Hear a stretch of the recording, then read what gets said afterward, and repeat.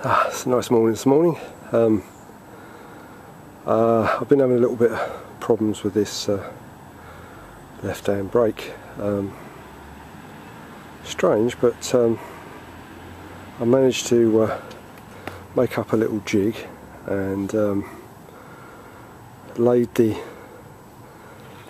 lever flat so I could take the top of the reservoir off, topped it up and pumped it, obviously with the calipers forced open, and burped it as it says, as it's recommended. And I did that for 5 minutes and topped the reservoir back up and put the cap back in and the top of the reservoir back in, and it's made a hell of a difference. It's as good as the other side now, so there must have been a little bit of air in one of the pipes, but I just bled it out. I didn't need to bleed it, just burp it out. But it's still making a hell of a noise. It's screaming as the brake's gone.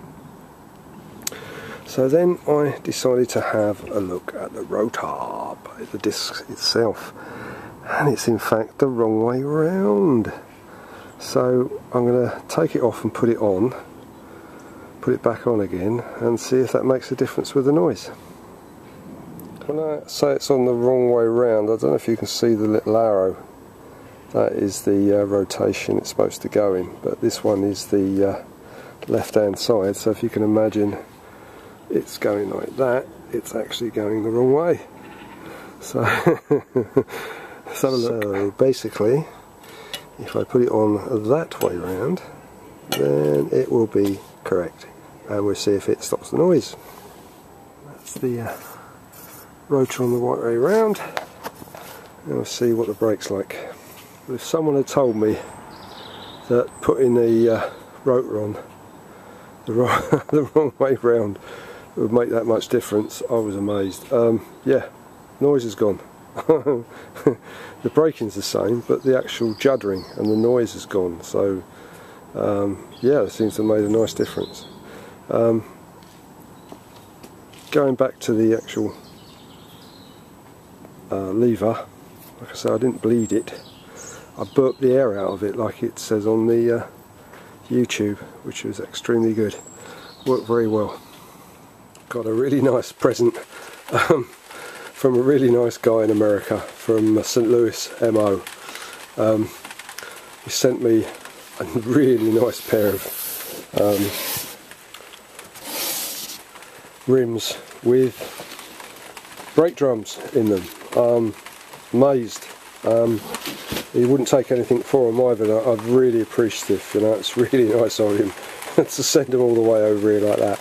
So Jim, Mr. Jim Hook, Mr. Jim, if you ever want anything from me, mate, let me know. And he even sent me the brake levers and everything. They're in the bottom, fantastic.